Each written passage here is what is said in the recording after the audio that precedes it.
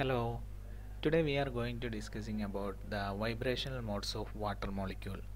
We know that water molecule is a non-linear molecule, so its degree of freedom is calculated by the equation 3n minus 6. In the case of water molecule, there are 3 atoms, 1 oxygen and 2 hydrogen atoms. So n is equal to 3. By putting n is equal to 3 in the 3n minus 6 equation, we get degree of freedom is equal to 3.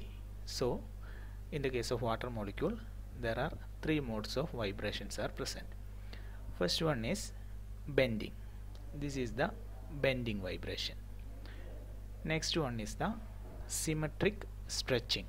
This one is the symmetric stretching. Then third one is the asymmetric stretching. This one is the asymmetric stretching.